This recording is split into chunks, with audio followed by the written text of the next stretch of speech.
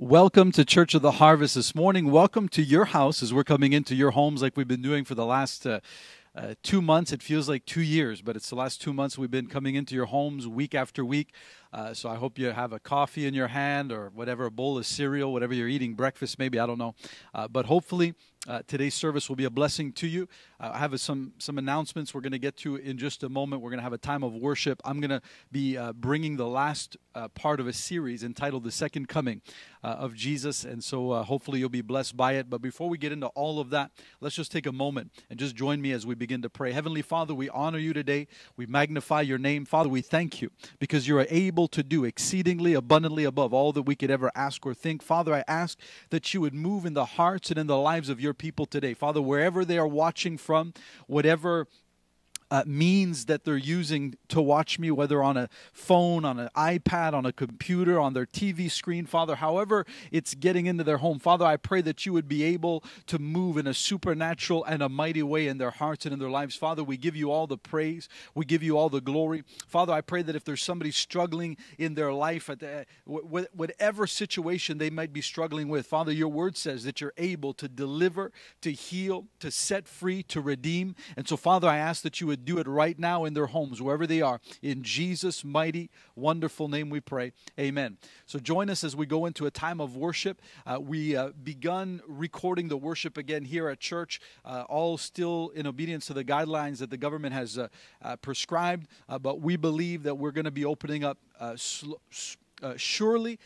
but surely, and so we're in the process of getting things in place. So our worship was recorded here, and so we'll be able to worship together, and hopefully very soon you'll be able to come and we'll be able to fill this church building again and worship together. In the meantime, we're coming into your home. I love you. God bless you. I'll see you soon as we get into the Word of God.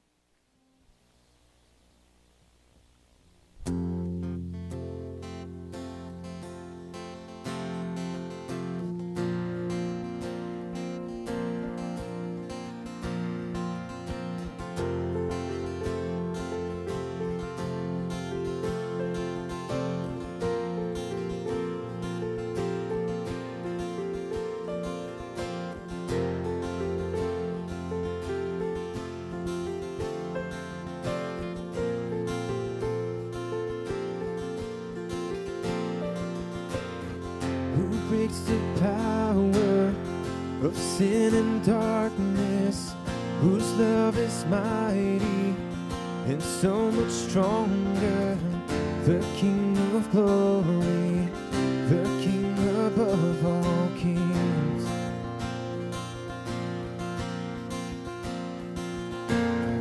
Who shakes the whole earth with holy thunder and leaves us breathless in awe and wonder, the King of glory, the King above all kings. This is amazing grace. This is unfailing love, that you would take my place, that you would bear my cross. You laid down your life, that I would be set free.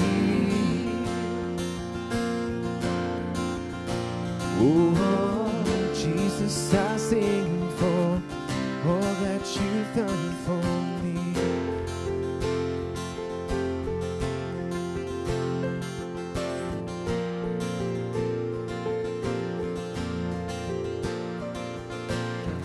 Who brings our chaos back into order, who makes the orphan a son and daughter, the King of glory, the King of glory, who rules the nations with truth and justice, shines like the sun in all of its brilliance, the King of glory, the King above all kings.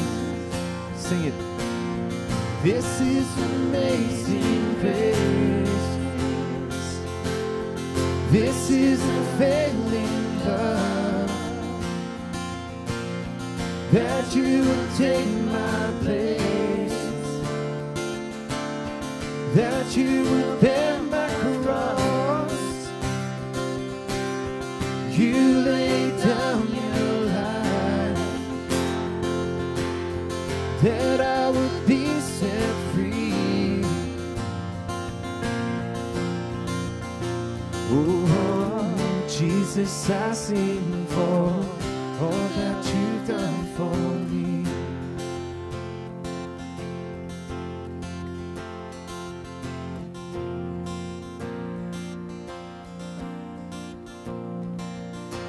Worthy is the Lamb who was slain, worthy is the King who conquered the grave. Worthy is the Lamb who was slain, worthy is the King who conquered the grave.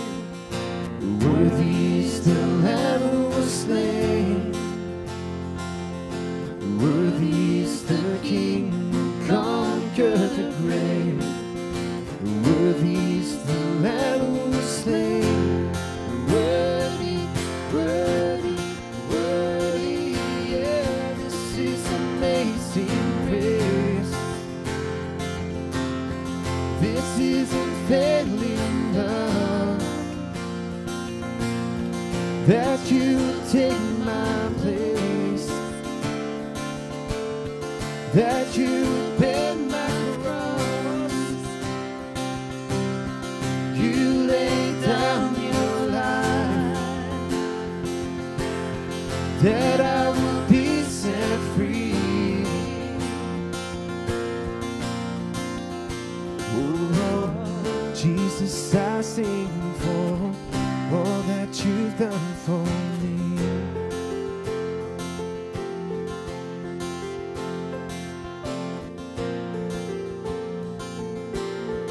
All that you've done for me. Oh, this is amazing. This is amazing grace. This is unfailing love, that you would take my place, that you would bear my cross. You laid down your life, that I would be set free. Oh, Jesus, I sing for all that you've done for me.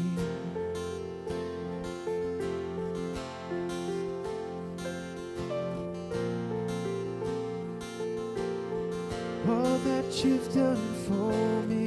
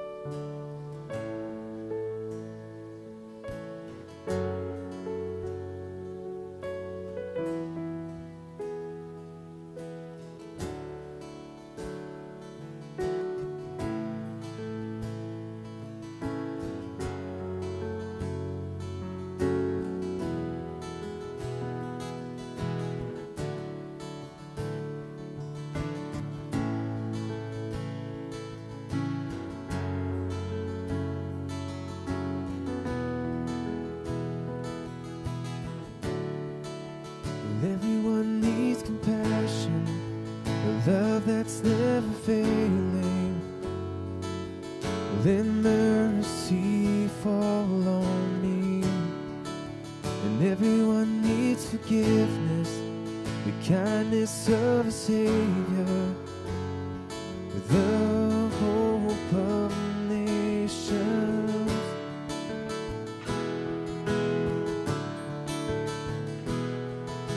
Savior, He can move the mountains. My God is mighty to save. He is mighty to save. Forever, author of salvation.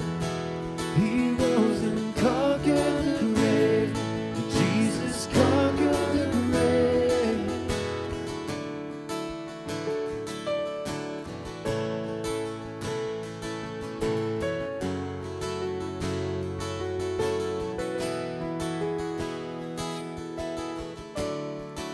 So take me as you find me in all my fears and failures, and fill my life again.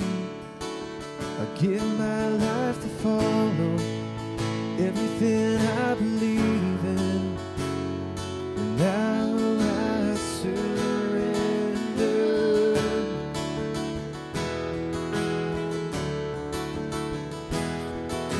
Savior, He can move the mountains. My God is mighty to save. He is mighty to save.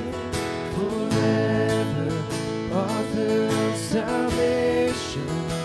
He rose and conquered the grave. Jesus conquered the grave. Savior, Savior, He can move the mountains. My God is mighty to save. He is mighty to save. Forever, author of salvation. He rose and conquered the grave. Jesus conquered the grave.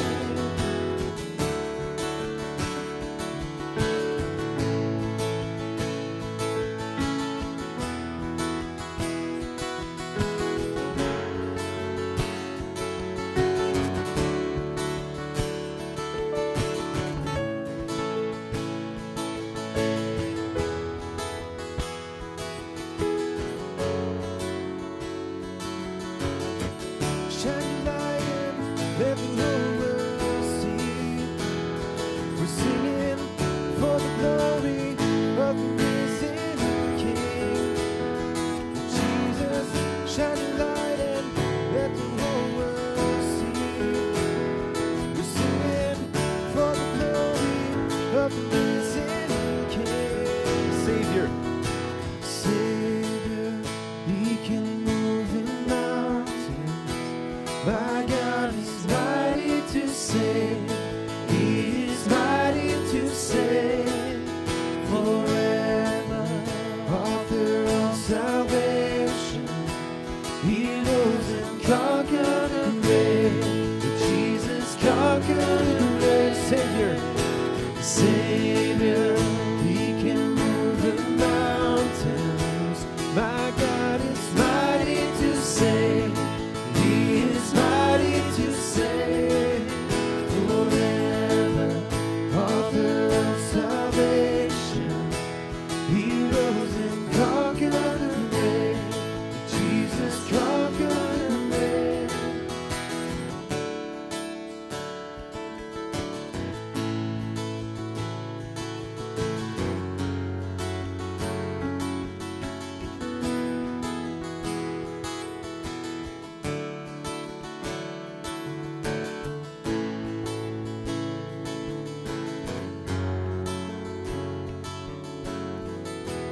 Savior, Savior, He can move the mountains. My God is mighty to save. He is mighty to save. Forever, author of salvation. He rose and conquered the grave. Jesus conquered the grave. Savior, Savior, He can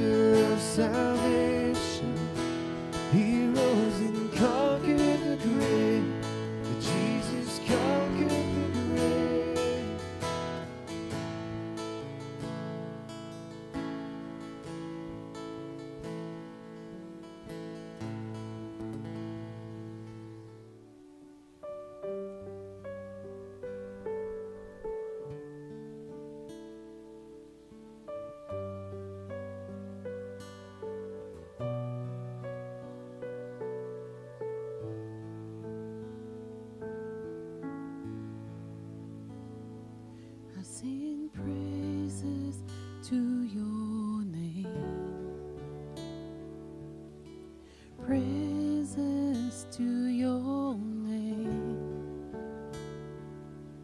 the name that's so much higher than all names.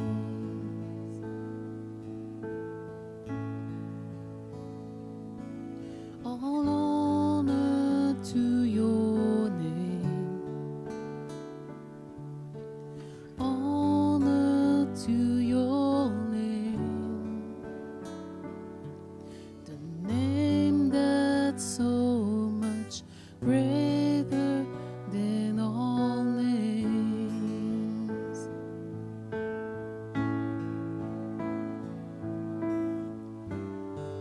Be lifted up,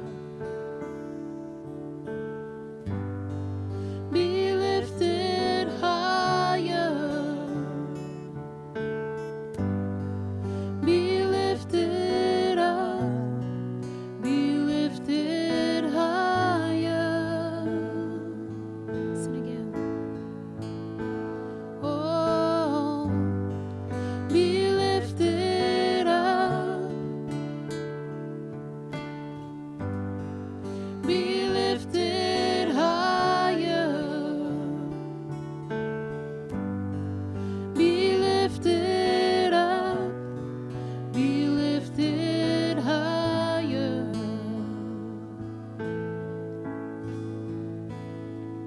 I sing praises to your name, praises to your name, the name that's so much higher than all names. Honor, all honor to your name, honor to your name, the name that's so much greater than all names, than all names. Be lifted up,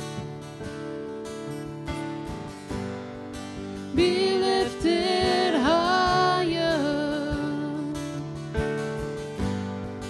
be lifted up, be lifted higher. Oh, be lifted up, be lifted higher, be lifted up, be lifted higher. Sing your name. Your name is life, your name is hope inside me, hope inside me. Your name is love, a love that always finds me, always finds me. Your name is life, your name is hope inside me, hope inside me. Your name is love, a love that always finds me, always finds your name.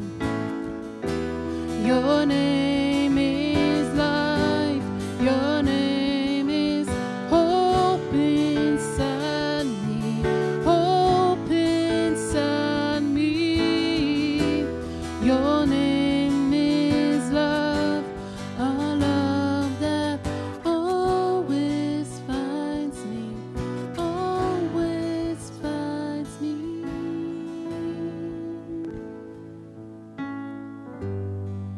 Be lifted up, be lifted lifted higher. Be lifted up. Be lifted higher. Oh, be lifted up. Be lifted higher. Be lifted up. Be lifted higher. Sing one more time. Be lifted up. Be lifted higher. Whoa. Be lifted up. Be lifted higher.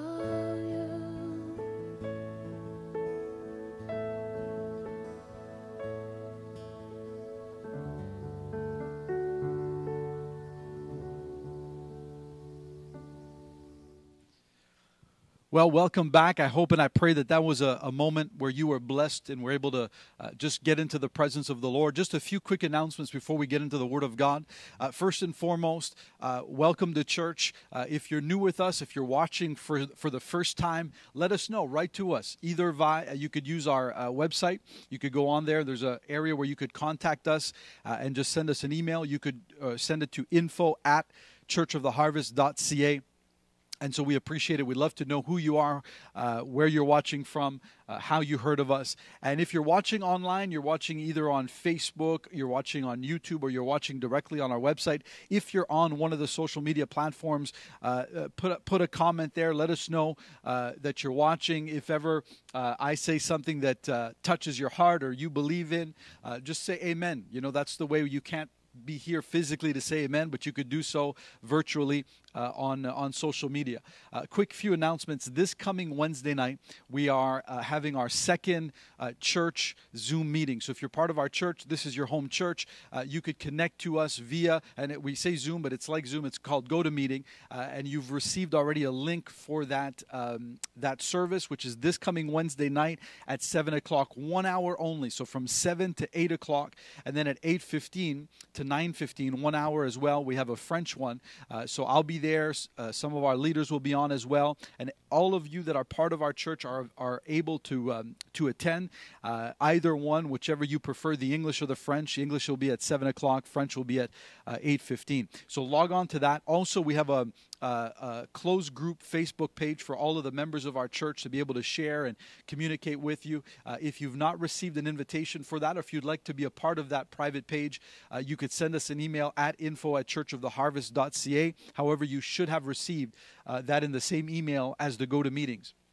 With that being said, I want to read a verse of Scripture for your giving. We're still tithing, we're still giving, we're still the church. You know, just because we're going through a pandemic and just because we're isolated in our different homes doesn't mean we stop believing in God. Doesn't mean we stop praying. Doesn't mean we stop going to church like you are this morning via live service. But that means we also continue to give. And there's a verse of Scripture which if you've grown up in church, you've probably heard it often when we talk about giving and tithing. But one of our young man that attends our church who has a young family, and he had never heard this verse of Scripture. He didn't know that God promised this in His Word, and so he came by and see me this week at church, and I was sharing this with him, and I want to read it to you. It's in Malachi chapter number 3, verse 10. The Bible says this: "Bring all the tithes into the storehouse, that there might be food in my house, and try me now in this, saith the Lord of hosts, if I will not open up the windows of heaven and pour out for you such a blessing that there will not be room enough to receive it." Verse 11, "And I will rebuke the devourer for your sakes, so that he will not destroy the fruit of your ground, nor shall the vine fall bare fruit for you in the field, saith the Lord of hosts." So God gives this promise as you're a tither. Tither means you sow 10% of everything that God blesses you with into for the advancement of the kingdom of God. So if this is your home church, that's where you sow. If you go to another church somewhere else, that's where you sow your tithe and your offering. And so we believe, and I believe the word of God is true. I believe God is alive. I believe he's living. I believe Jesus is raised from the dead. I believe that this word is inspired by God. And so if God makes a promise in his word and says, if you'll do this, I'll do that, then I believe it. And so I want to encourage you to be a tither, be a giver. And I know many of you are, and our church is blessed. We're abundantly blessed as a church. But I just wanted to encourage you that God's word is not just so that the church as a whole or the organization could be blessed, but you're his church, you're his son, you're his daughter, and God wants you to walk in the fullness of the provision of God for your life. And one of the ways to access the fullness of God's provision is to obey his word in regards to tithing, in regards to offering, in regards to giving. And as you put God's word in practice in your life, in any area of your life, you'll see God move supernaturally, day after day, week after week, year after year, where you turn around one day and says, wow, look where I started from, look where God brought me to, and God will do the same. He did that for me. He did that for thousands of people that I know of. He did that for all of his children throughout the course of history, and he'll do it for you in your life. Amen? So with that being said, we're going to get right into the message of today. I believe that's it for the announcements. Oh, one more announcement. If you want to become a member of our church, we do have an app. It's called the Church app. You could download it. Through that app, you could log in, put all of your information in there.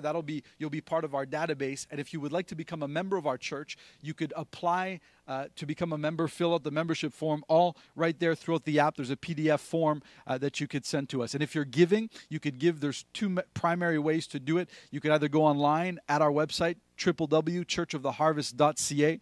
You could give through Canada Helps, or you could simply mail your gifts into the church here, and we'll receive those, and those will be deposited once at the end of the month because of all of the COVID situation. Our accounting team that does those deposits will just be in one time at the end of the month. Amen. So let's get right into the Word of God.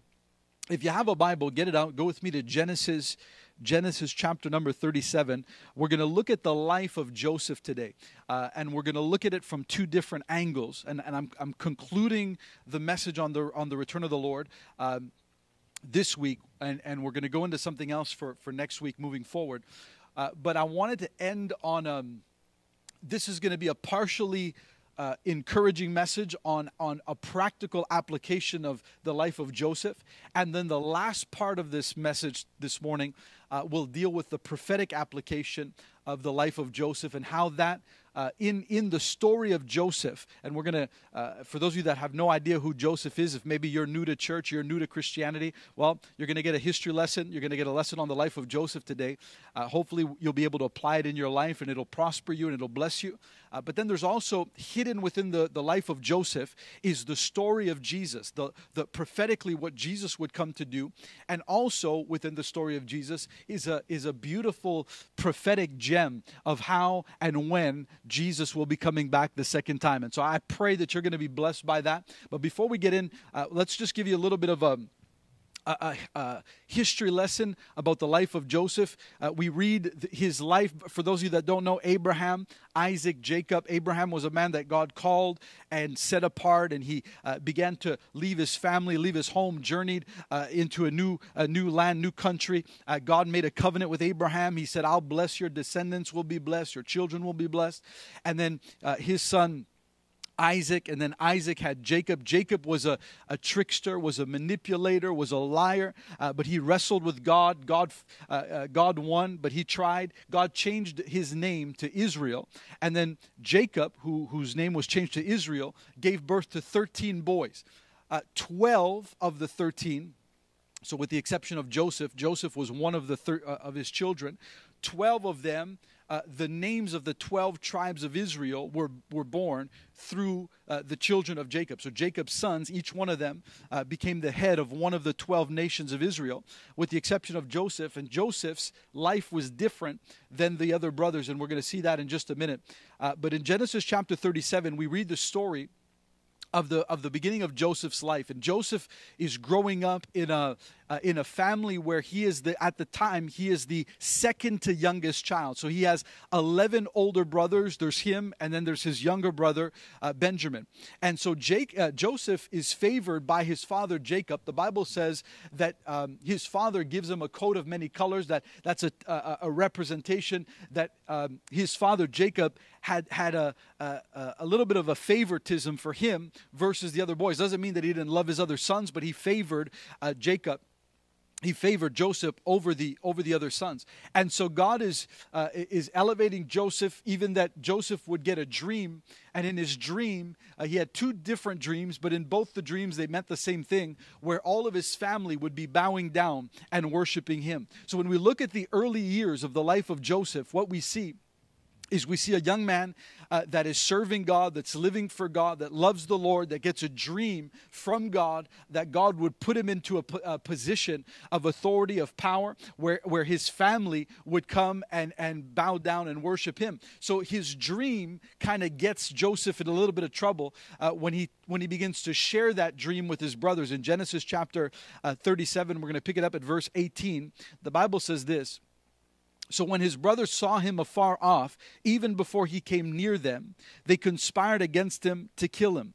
Then they said to one another, 'Look at this dreamer is coming. Come therefore, let us now kill him and cast him into some pit. And we will say that some wild beast has devoured him. We shall see what will become of his dreams.' Then Reuben heard it and delivered him out of their hands and said, 'Let us not kill him.' And Reuben said to them, shed not his blood, but cast him into the pit, which is in the wilderness, and do not lay a hand on him, that he might deliver him out of their hands and bring him back to their father." Then go down to verse 26. The Bible says, "So Judah said to the other brothers, 'What profit is there if we kill him, or if our brother or if we conceal his blood?'" Verse 27, "Come and let us sell him to the Ishmaelites, and let not our hand be upon him. For he is our brother and our flesh." And his brothers listened. Then the Midianite traders passed by. So the brothers pulled Joseph up and lifted him out of the pit and sold him to the Ishmaelites for 20 shekels of silver.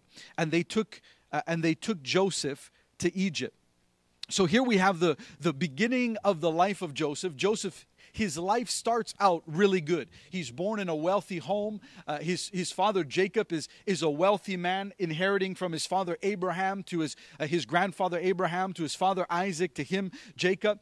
He's got a bunch of boys at home, which added to the prosperity of their home.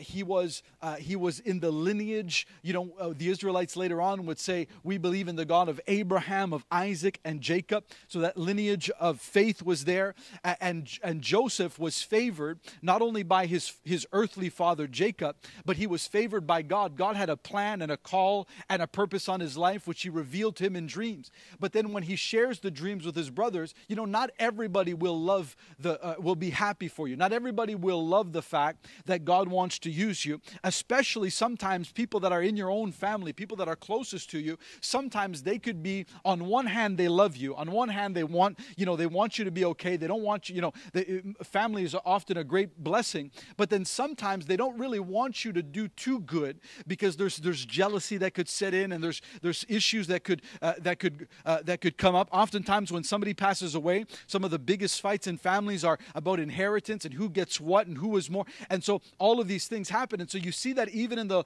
life of Joseph, as God gives him this dream, his brothers, they hate him for it. They want to kill him. So then a few of them, Reuben is like, "Well, let's not kill him. Let's just throw him in a pit." And then finally, thank God that one of the brothers had a capitalist business mindset. He says, "Well, let's not kill him, because if we kill him, we can't profit anything off of him. So let's sell him as a slave." So they ended up selling Joseph as a slave. And one of the things you'll see, and as we keep moving forward through the life of Joseph, you'll see a theme that transpires in the life of Joseph, where he goes basically from a situation where he is favored, where God is giving him a favor with men, favor in different areas of his life, and then he goes from favor into a situation, a catastrophic situation situation that causes him to lose everything that he has gained. That for most people, going through the situations that Joseph would go through, as we're going to look at his life, it would stop a lot of people from advancing. It would stop a lot of people from continuing to serve God. But in Joseph's life, it's like you see favor, the hand of God on his life, and then he goes through a catastrophic, negative, discouraging situation, and then from that situation, the favor of God is still present. God blesses him in that situation, and then another situation. So it's just like a cycle of favor to hardship, to favor to hardship. But one of the things that I wanted to highlight when we look at the life of Joseph, and this is something that I believe you and I could take in our hearts and in our lives and live by, is that as Joseph is going through life, I believe every single one of us has situations in our life where you go through a situation or a time where you feel everything is great, everything's good, God's giving me grace and favor, and then you go through a situation or something happens that causes you to your life to get shaken up or shattered. A situation, maybe a divorce, maybe somebody that stood at an altar with you and said, I'll be faithful to you. I'll love you till death do us part. And maybe that person turned away, cheated, left you, whatever. And you never thought that would happen to you. But all of a sudden you're confronted with this kind of a situation. Maybe you went through a business deal or a situation in business, or you lost your job, or where you lost your home, or you had a situation where you had to declare bankruptcy, or some kind of a negative situation happened where you're just going through life, everything's going good, and then all of a sudden this situation hits you that basically puts you to your knees. It causes you to cry out to God. God, where are you? I thought you loved me. How come you allowed this to happen to me? Maybe the death of a loved one. You're going through life. Things are great. And all of a sudden, somebody you love, somebody you care about, somebody that was way too young to die. Maybe they die of some kind of an illness or some kind of an accident. And you question God's plan, and you question whether God loves you. And the enemy begins to use that to pull you away from God. And I've sat with many ex-preachers and ex-pastors and ex-people that were in ministry, and because they went through a difficult situation and they couldn't understand how a loving God would allow them to go through a situation, that kind of a tragic or tragedy or catastrophe, they couldn't realize it or understand it or fathom how a great loving God would allow it, that they just began to push away, turn away from God. They began to lose their faith and their hope and their trust in God,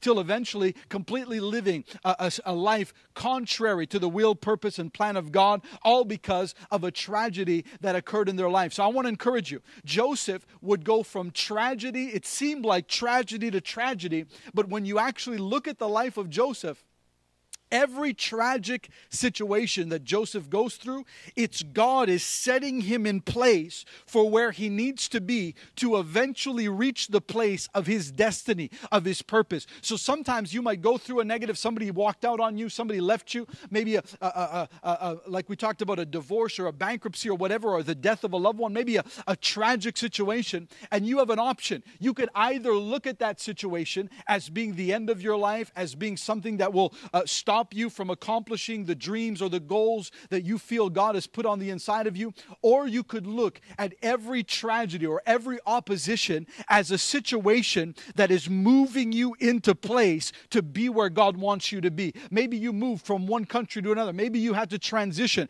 into a new thing, and you're saying, God, why did this happen to me? I thought I was obeying you. I thought I was living for you. I'm moving forward towards the dream that you put in my heart. But just like Joseph, you might find yourself getting thrown into a pit by his brothers. Then he goes from the pit to get sold into slavery. So think, from a home filled with prosperity and blessing, with a dream that God has given him, now he finds himself as a slave in the house of a man by the name of Potiphar. And we'll pick that up in chapter 39, verse number 1. The Bible says, now Joseph had been taken down to Egypt, and Potiphar, an officer of Pharaoh, captain of the guard, an Egyptian, bought him from the Ishmaelites who had taken him down there. Verse 2, and the Lord was with Joseph, and he was a successful man, and he was in the house of his master, the Egyptian, and his master saw that the Lord was with him, and that the Lord made all things that he did to prosper in his hand. Verse 4, so Joseph found favor in his sight and served him. Then he made him overseer of his house, and all that he had he put under his authority. So Joseph is now in a position where he is sold into slavery, but even as a slave, we see the favor of God on his life. So that's, no matter what situation you put a man or a woman of God in, if the favor of God is on their life, and if they never turn their back on God, God has a way of prospering you and blessing you and giving and showing his favor on your life in no matter what situation. So never blame a government or an organization or a system for the situation you're in. Always look to God, and God has the ability, like the illustration I used to give over the years is the blessing of God is like a beach ball. If you ever try and take a beach ball and push it down in the water, in a swimming pool, what happens the minute you let the pressure off of that beach ball, it just shoots right back up to the top of the swimming pool. In the same way, when the favor of God is on your life, it's like that beach ball coming back to the top. You could put Joseph in slavery, you could throw him in a pit, you could sell him to Potiphar, and no matter what situation, like that beach ball, the favor of God is on his life. He keeps bouncing back. So no matter what situation is going on in the world, no matter what pandemic, no matter what, maybe you lost your job, maybe you're going through a difficult time, I want to tell you, if you're a child of God and the favor of God is on your life, and you continue to live for him, and you continue to serve God, just like he did for Joseph, he'll do for you. Why? Because God is not a respecter of person. It's not like God loves one person more than he loves somebody else. God is a rewarder of faith. He honors faith, and he honors people that will seek him with all of their heart, all of their mind, all of their soul. Jesus said, seek ye first the kingdom of God and righteousness, and all these other things shall be added unto you. So when you seek God with all of your heart, when you live for God, no matter what earthly situation you're in, if the favor of God is on you, he'll bring you back up to the top of that situation. So whether he was sold as a slave to Potiphar, the Bible says that Potiphar put him in rulership over his entire household, so that all that Potiphar had was under the authority of Joseph. And then while he's in the house of Potiphar, if you his life seems to be going worse to worse. From his brothers want to kill him, then finally they sell him into slavery. Now he's a slave in Potiphar's house, and then now the wife of Potiphar begins to try and sleep, or wants to sleep or have an affair with Joseph. And so you could read those verses of scripture. I'm just going to skip for the sake of time, but they're found in verses 7 to 18 in Genesis chapter 39, where Potiphar's wife begins to say, listen, you could read it, it's in your Bible. She just goes out just straightforward and says, let's sleep together. Come and lie with me. And Joseph explains to her, look, your husband put me in rulership, in charge over all of his household except for you, because you're his wife. And I don't want to do a wicked thing to sleep with you. So Joseph is refusing. So then the Bible says, day after day after day, the wife of Potiphar would continue to speak with Joseph, trying to get Joseph to sleep with her. So this is like a soap opera kind of thing reading. And so she's trying to get it. Finally, the Bible tells us the story that one day Joseph is in the house. She tries to get him to have an affair with her. So Joseph doesn't know what to do. So he takes off his coat and he runs out of the house. She has his coat in his hands. And so finally, Potiphar's wife, not to get caught and not to have a bad reputation, accuses Joseph of being the one that tried to sleep with her. And so when Potiphar comes back, finds out what his wife was saying, they end up taking Joseph and they throw him into prison. So his life goes from a pit to being sold into slavery, now being put into a prison because of a lie that the wife of Potiphar said about him. So now he's in prison. Go with me to verse 20, Genesis chapter 39. Then the Bible says this, then Joseph's master took him and put him into a prison, a place where the king's prisoners were confined. And when he was there in prison, but the Lord was with Joseph and showed his mercy. And he gave him favor in the sight of the keeper of the prison. Verse 22, and the keeper of the prison committed to Joseph's hand all the prisoners who were in the prison. Whatever they did there, it was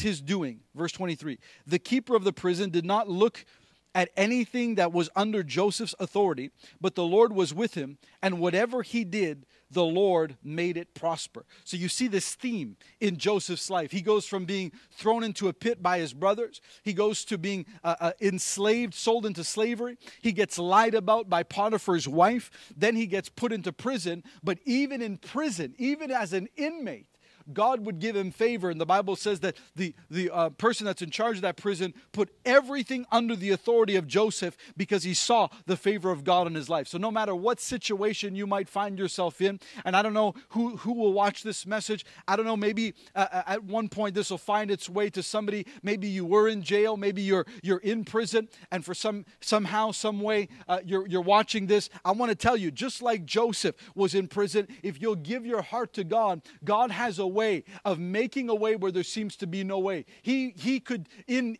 a most devastating situation, God has the ability to rise and raise you back up, to change your life, to transform your life. And no matter what you need, no matter what you're going through, He is able to do exceedingly abundantly above all that you could ever ask, dream, or think. If you're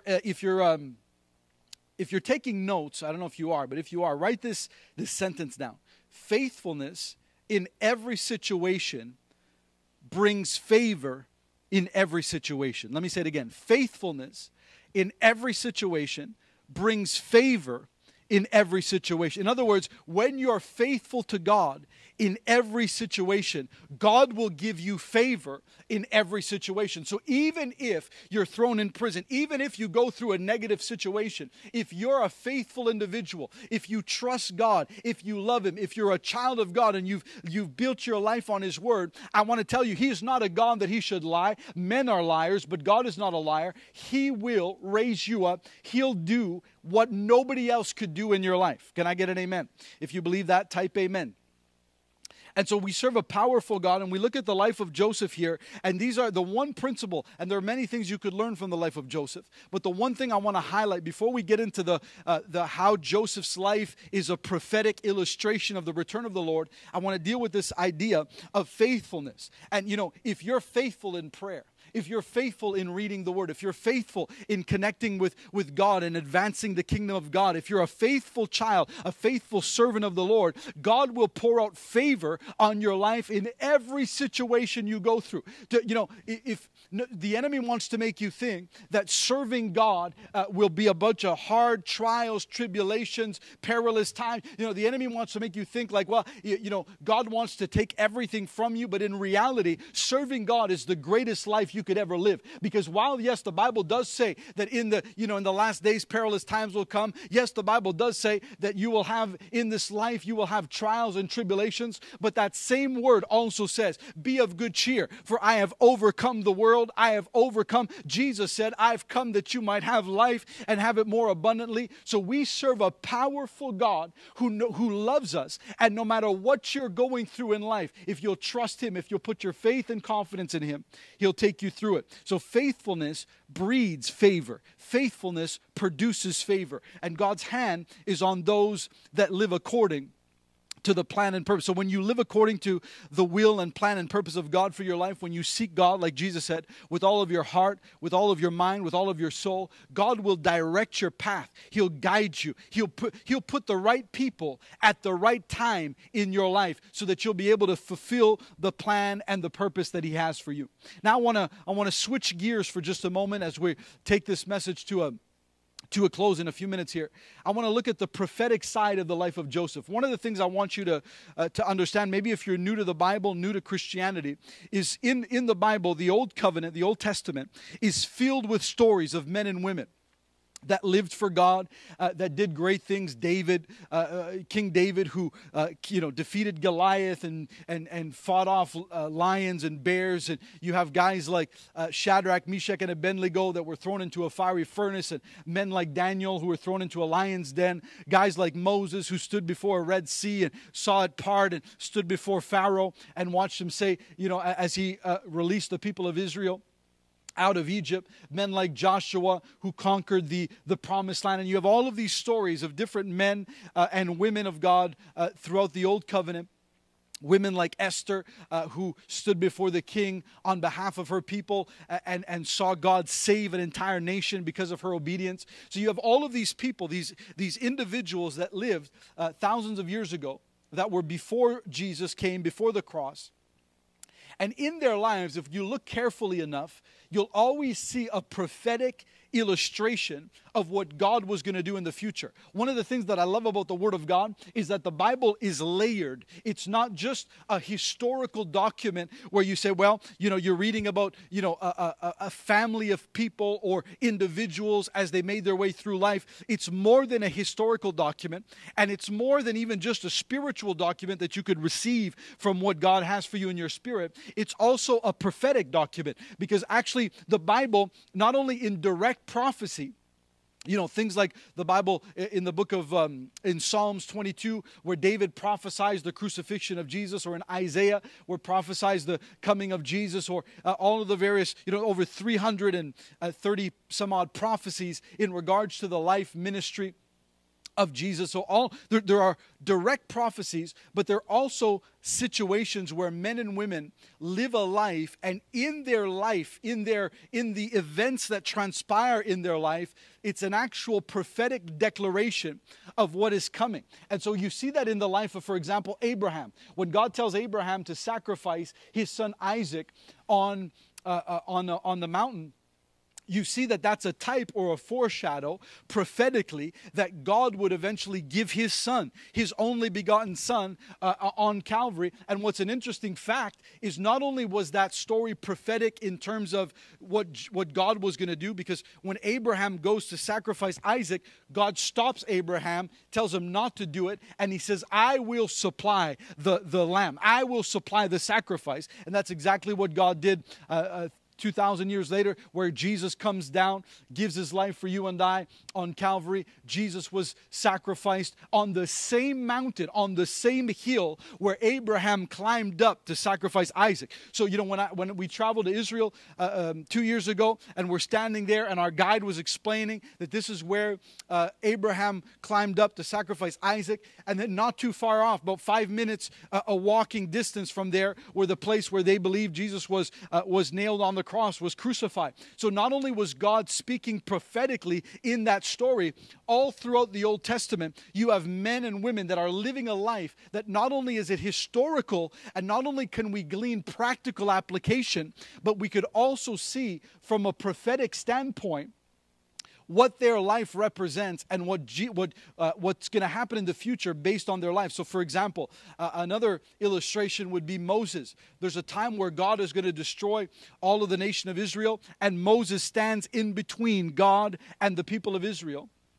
And the Bible says that God changed his mind because of Moses. So somebody had asked me that question years ago: if God is all powerful, if he's all knowing, why could a man change God's mind? But when you understand that a lot of these stories God allows them to be there as a prophetic utterance to what God would do in the future, you realize that Moses, just like Abraham was a type or a foreshadow of Jesus dying on the cross, Moses would be a type or a foreshadow of God's judgment wanting to come down on humanity, but Jesus would be the intermediator between God and humanity, and Jesus would take on our punishment, and God's anger and God's wrath against sin would be put on Jesus and not on us. So Moses was a type or a foreshadow of what Jesus would do, would stand before us and God. And so throughout the Old Testament, you have men after men, story after story of types or foreshadow of what God would do in the future, and none greater than the life of Joseph. The life of Joseph has so many prophetic similarities to the life of Jesus, probably more so than almost any other Old Testament figure. And I want to just read a few of them to you, just so that you could see how the life of Joseph and the life of Jesus, how Joseph's entire life was a prophetic foreshadow of what Jesus would come to do. So number one, Joseph had 12 brothers. Jesus had 12 disciples. Joseph was sold for the price of a common slave. Jesus was sold for the price of a common slave. The brother that decided to sell Joseph was Judah, and the disciple that decided to sell Jesus was Judas. So you have all of these similarities. Jesus started his earthly ministry at the age of 30 years old, and Joseph stood before Pharaoh, standing in or at the beginning of his destiny, or the reason, the dream that God had given him when he was 30 years old. Both Joseph and Jesus received false accusations. Joseph received a false accusation by Potiphar's wife, which caused him to be thrown into prison. Jesus was brought before the religious leaders and eventually to Pontius Pilate, and based on false accusations, he was sent to the cross. Because Joseph was sent to prison, he went from prison to eventually being moved to the right hand of Pharaoh. So Joseph went from a position of a slave to a prisoner to eventually going to the right hand of Pharaoh. And how that happened was because when Joseph was in prison, he revealed the dreams of two men that were in prison with him. One was a cupbearer, and the other was the butler. And they both had two dreams, and Joseph revealed the dreams. One was going to die, and one was going to be put back into his position. And the Bible says that Joseph spent a full 2 years in prison, and at the beginning of the third year, Pharaoh had a dream, and the cupbearer who had been restored to his position remembered Joseph and told Pharaoh, there's a man in prison that was able to reveal my dream. I'm sure he'll be able to reveal this dream. So Pharaoh calls on Joseph, and Joseph goes from the prison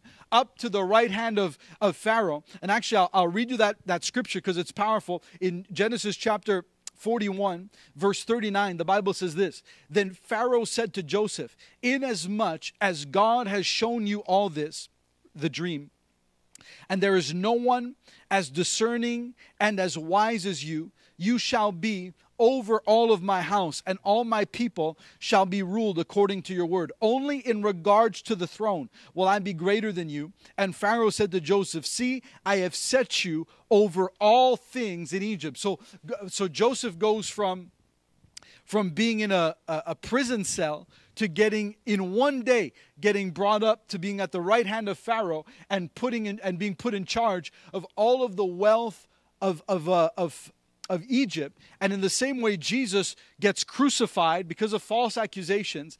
And on the very beginning of the third day, just like Joseph was in prison for 2 days, and at the beginning of 2 years, and at the beginning of the third year, he gets released and goes to be in charge of Egypt. Jesus was in the grave for 2 days, and at the beginning of the third day, he is raised up again. And the Bible says he ascends to the right hand of the Father, and he is seated in heavenly places with dominion, with power, with authority, that there's no name under heaven and earth by which men shall be saved. So you have these parallels between the life of Joseph, detailed from the, being sold as a slave and the price of a common slave. Jesus was sold for the same price as a common slave. So all of these similarities. So you see the prophetic illustration in the life of Joseph of what Jesus would eventually do for you and I. But there's one last part of this, the story of Joseph that I believe brings us a revelation of the second coming.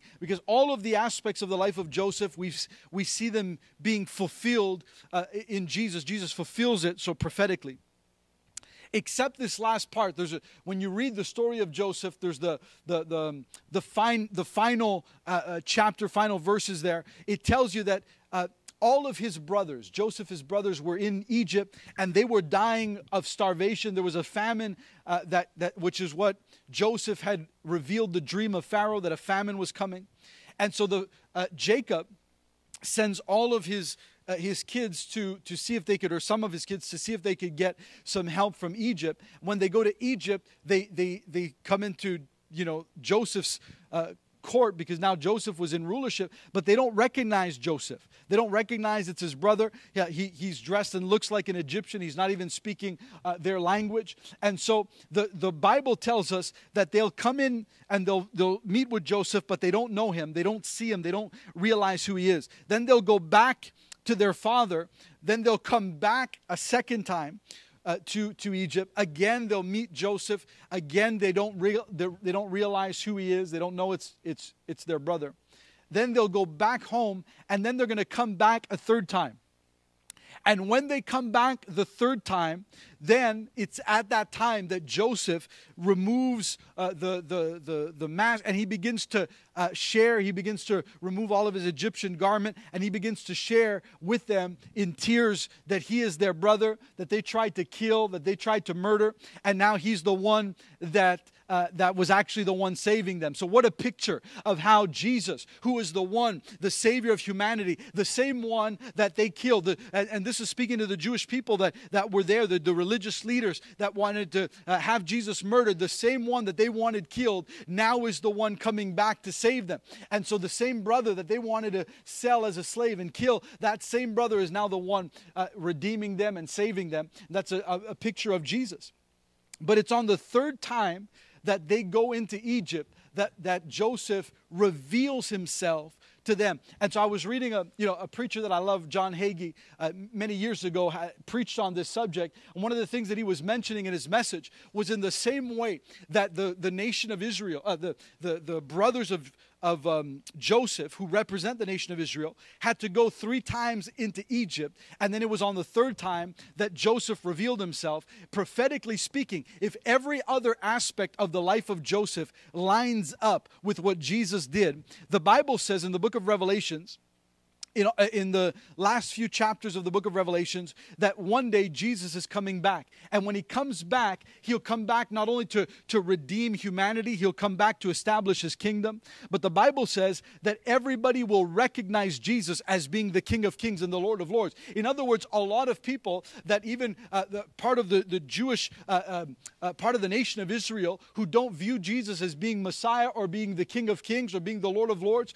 the Bible prophesies that there will, at the end of that tribulation period, Jesus will reveal himself to humanity. He will reveal himself to his own people, to the nation of Israel, and they will see for the first time that he is the King of Kings, that he is the Messiah, that he is the Lord. In the same way that Joseph revealed himself to his brothers on the third time that they went in, and historically that relates to Israel. There are 3 times in history that the nation of Israel has gone into and had the territory of Jerusalem, or the city of Jerusalem. The first time was under the leadership of Joshua. And then they were exiled by the Babylonians, and then they came back a second time into the nation of Israel during the time of Nehemiah, and then they were exiled again, and then they came in finally to possess the land a third time in 1948. So the first time under Joshua, get exiled, second time under Nehemiah, and then that lasted for many, many years, all the way through the life of Jesus. Finally, they get exiled through the Romans in about 60 AD. And then for the final time in 1948, the third time, where the nation of Israel is established by the United Nations and now is declared a nation again. So in the same way, the brothers of Joseph came in 3 times, and on the third time, Joseph revealed himself. I believe that in a similar manner, now that it's the third time, or the third era, that the nation of Israel has been reestablished, we are on the brink. We are on the brink of the second coming of our Lord and Savior. And the same way that Joseph revealed who he was to his brothers, Jesus is coming back. He's not coming back in a manger. He's not coming back as a baby. He's not coming back as a toddler. He's not coming back to be murdered and killed on a cross in a rugged and cruel way. He is coming back the Bible says, with a white robe. He is coming back on a white horse. He is coming back with flames in his mouth. He is coming back with a vesture written Kings of Kings and Lord of Lords. He is coming back, and he is going to reveal himself to humanity. And so I want to encourage you, just like every other aspect of the life of Joseph was prophetic about the life of Jesus, this last and final aspect of how he reveals himself to his family is also prophetic, that we are getting closer and closer to the coming of our Lord and Savior. And so I want to encourage you not to put fear in your heart, but I want to encourage you you to live for God like never before. To make a choice to put your foot down and say, I am a child of God. I don't live in fear. I don't live in anxiety. I don't live with depression, but I stand firmly on the Word of God, knowing that He that's in me is greater than he that's in the world. And I want you to put your heart and your trust and your faith in that Lord, in that King, that Jesus that saved me, that Jesus that redeemed me could do the same for you where you are right now. If you'll put your heart, your trust, and your faith in Him. He's no respecter of person. He loved me. He saved me when I should have been dead at the age of 17. When I should not be alive to speak this word. The Holy Spirit, Jesus woke my parents up at almost midnight, close to midnight on a warm day in the month of July, back when I was 17 years old. Told my parents where I was. I was unconscious, and had my parents not come and not showed up at that house at that time, and I had not been taken to the hospital, I would be dead today. But because there is a living Savior, because there is a God in heaven that's able to do exceedingly abundantly above all that you could ever ask or think, I'm alive and well and able to preach this gospel to you. And I want to encourage you not to make a decision to live a religious, there's some people, they're so religious, they're so more focused on correcting everybody, and everybody's got to have perfect doctrine and theology, and if you don't think like me, I want you to push those people aside. Like that woman with the issue of blood, just push all the religious people aside and make your way to Jesus, because in Him there's life, in Him there's abundance, in Him there's peace, in Him there's joy, and if you'll put your trust in Him, He'll never leave you nor forsake you. So whether or not we're in that final generation, or whether the Lord will come back in 1,000 years from now, I don't know. And I don't claim to know. But one thing that I do know is that He is coming back. And in the meantime, He's given us the responsibility, number one, to live for Him. And number two, to advance the kingdom of God until He comes. So I want to pray with you before we close. If you've never made Jesus the Lord of your life, if you're hearing maybe this message for the first time, you never heard that about Joseph and Jesus and how prophetically God prophesied things thousands of years before it transpired. If the Holy Spirit is touching your heart and you need to make Jesus Christ the Lord of your life, I want to ask you to pray with me. It's a short and simple prayer. It's not a prayer it's not a magic prayer, but it will simply begin the process in your life of you giving your heart to Jesus. The Bible says in the book of Romans that if you believe in your heart, if you confess with your mouth that Jesus Christ is Lord, you shall be saved. So if you want to just close your eyes, bow your head right there where you are in your home, and just repeat this prayer with me. Say, Heavenly Father, thank you for sending your Son to die for me. I ask you that you would forgive me of all my sins. I ask that you would come and be the Lord of my life. I ask you to change me and transform me. I love you, I honor you, and I praise you. In Jesus' name I pray. Amen. If you prayed that prayer for the first time, I want to welcome you to the kingdom of God. I want to welcome you to the family of God. I wanted to tell you that there's no greater decision that you could ever make in your entire life than to put your heart, faith, and trust in Jesus. He'll care for you. He'll direct you. He'll guide you. He'll fill your life with purpose and peace. And no matter what situation you go through, just like Joseph, who might have went through one catastrophe after another, God has a way of bringing you to the top with His favor on your life, and He'll do the same for you as He did for Joseph. And if you're watching and you're a believer and you're a child of God and you've been born again for many years, I want to pray with you as well that the fire of God would stay stirring in your spirit, that you would not get tired, or, the Bible says don't get weary in well-doing. Don't get tired in living for God, but actually to renew your strength and renew your spirit and renew that flame of the passion for God that was in your heart from the very beginning. So I want to pray with you. Heavenly Father, I honor you today. I love you. I praise you. I magnify your name. Lord, I pray for every person watching online. Lord, no matter what they're going through today, maybe they've gone through situations that nobody else really knows how it's affected their hearts except for you, Lord. Maybe they've gone through a divorce. Maybe they've gone through a bankruptcy. Maybe people that they thought that would be in their lives forever ended up dying suddenly or at a young age, or whatever the situation might be. Heavenly Father, I ask that you would move in their hearts and in their lives today, that you would fill their homes with your power and your presence, that you would redeem the time, that you would restore in their life everything and anything that the enemy might have stolen from them. Heavenly Father, we honor you. We praise you and we magnify you. In Jesus' name we pray. Amen. I love you. It's always a great blessing to be able to come into your home and preach the Word of God. And hopefully we'll be able to see each other soon. But in the meantime, keep moving forward, keep praying, keep seeking the Lord with all of your heart, mind, and soul. If you need anything, let us know. We'd be happy to pray with you. I'd be happy to pray with you. You could call us here at the church, send us an email. Anyway, I love you. God bless you. We'll see you this Wednesday night for the Go To meeting, and then next Sunday morning at 11:15. God bless.